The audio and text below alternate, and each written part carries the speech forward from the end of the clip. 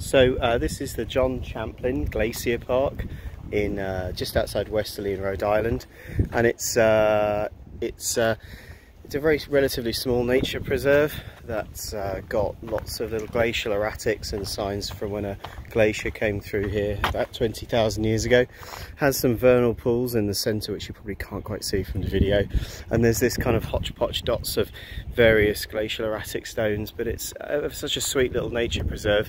If you're a plane spotter, you'll like it. There seems to be plenty of aircraft taking off just over in that direction, and it has these the trees are all covered in lichen and very dense.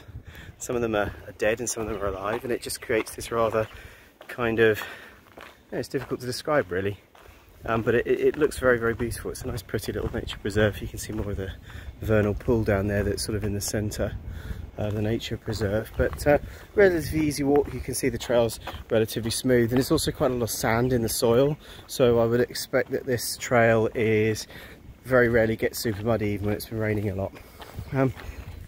So there you go, that gives you a little bit of a look at the John Champlin Glacier Trail in Rhode Island.